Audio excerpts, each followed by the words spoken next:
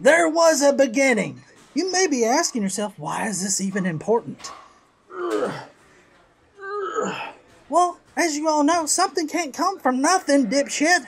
And nothing is a lack of anything. Atoms, energy, space-time, all of that shit. I heard pause. Now listen, I know a lot of scientists say that the Big Bang is the reason for everything to exist now, but they're all full of horse shit. I mean, if you read the very beginning of the Bible, you would easily see how God says that he spoke the universe into existence.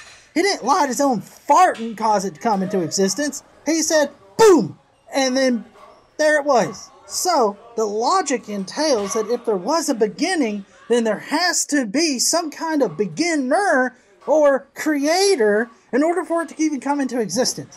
Because, as I said before, something cannot come from nothing, okay?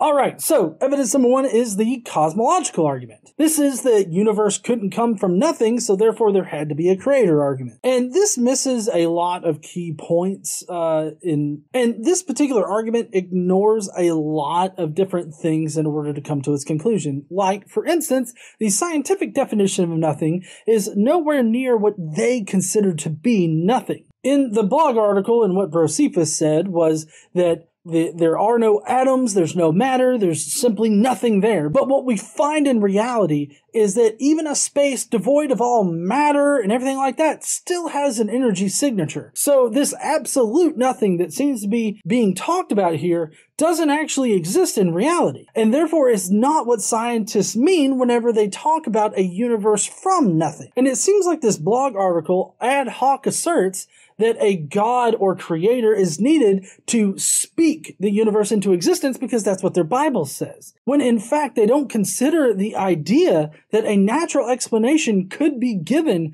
for the beginning of the universe. Kind of like the natural explanation that we have now for the inflation of the universe.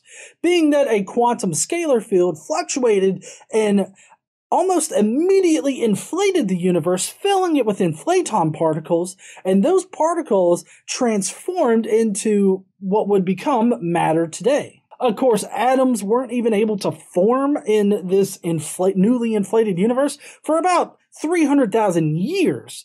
It wasn't until then that light could even travel through the universe. And so basically what they're doing with this first argument is they're ad hoc asserting that somebody needed to be there in order to make that quantum scalar field fluctuate and fill and inflate almost instantaneously.